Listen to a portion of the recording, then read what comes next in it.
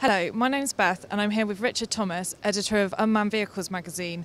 We've been here in Dallas all week at AUVSI's Xponential, and while the show has had a commercial focus, there has been some military news out of the show.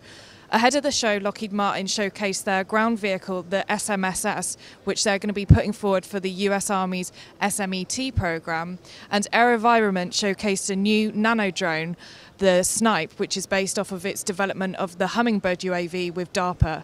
So in terms of the commercial aspect of the show, how has it been on the show floor? As you say, it's obviously very, very commercial-centric around the show. We've got a range of new quadcopters and multi-rotors. I guess the question that we asked at the start of the show was how much of a market there is for them and whether each business will get enough of a share to make themselves sustainable in it. But if you're looking for a theme, I think, for the show, autonomy is what it is. We had Intel showcasing some of their autonomous technologies.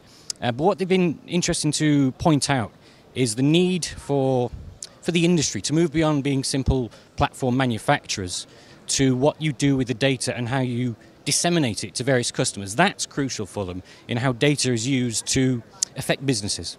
And last year we saw quite a few companies develop new business units specifically targeted at the commercial sector. So 12 months on, how are those units looking? It's a mixed bag. Some have done okay, others have done, we suspect, less than okay. In situ, of course, this year marked the first year of their of the startup of their commercial business unit. What they've done is they've drafted in the former head of their Asia Pacific office, and he's taken over the North American market. What they think is that if they can break into the North American market commercially, what they said to us was the rest of the world will follow. Okay, brilliant. Well, thanks for that, Richard. So we've been at the show all week, so do check out our website for all the news coverage and videos, and we'll see you next year at AUVSI Xponential in Denver.